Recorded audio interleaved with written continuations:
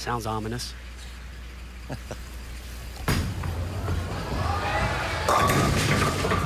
Oh, boy. Rogue blade. Oh, boy. Still hasn't struck.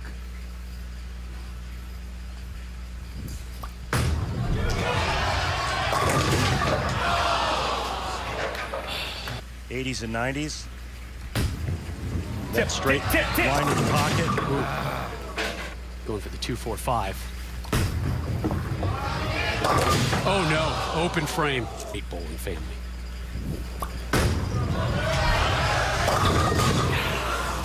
In today's power game of bowling. 9-pin match in the 9th. Oh boy. The two teens, and he can shut out Sean Lavery's farm. Oh boy.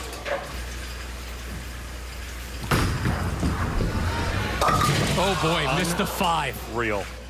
Really? Really? Well, remember earlier he... Tip up, tip up.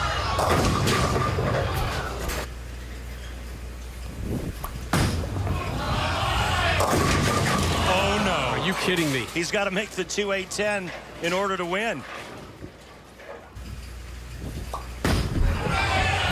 Oof.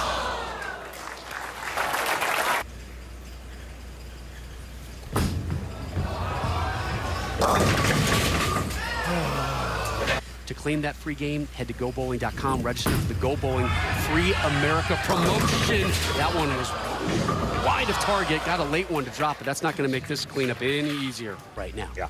And he went back home to Yakima, Washington. Leaves the 7-pin. Big shot here for him.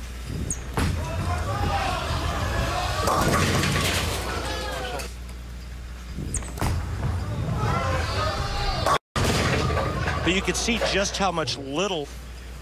In match number 3. He's lost it. In front of the lights, in front of the cameras, they start creeping in that head, don't they? Yeah, let me tell you something. This is no easy feat. Tack it for the win and a berth in the finals, and he's got it. He gets them all. Wow, trip 2-8-10.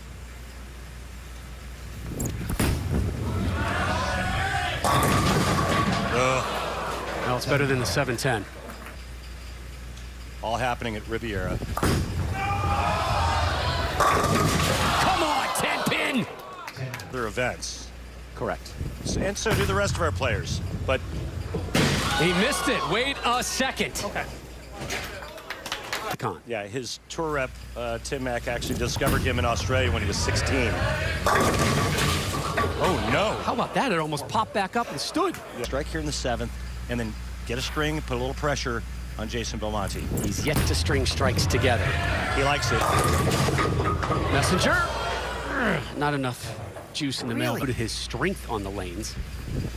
Wanting to curve it too much. How big is that break?